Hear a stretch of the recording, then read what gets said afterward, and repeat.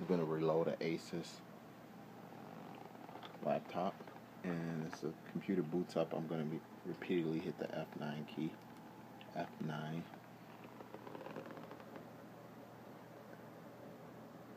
F9 key.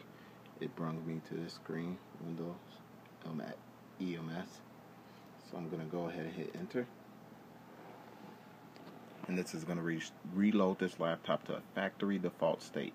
A factory default state removes any and all files that you have. Pictures, my documents, everything will be deleted. Everything. So you need to back up everything.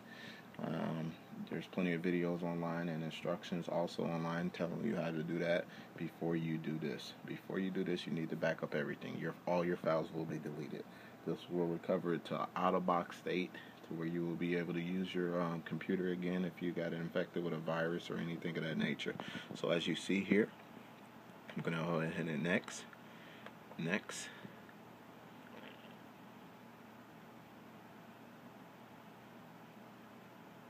And I'm going to go ahead and recover Windows to an entire hard drive.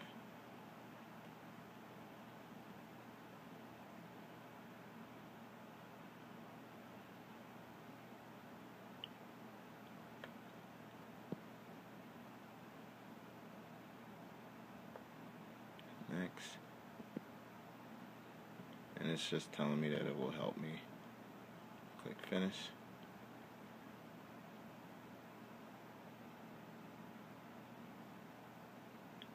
And it will reload. This process can take anywhere from 25 to 45 minutes.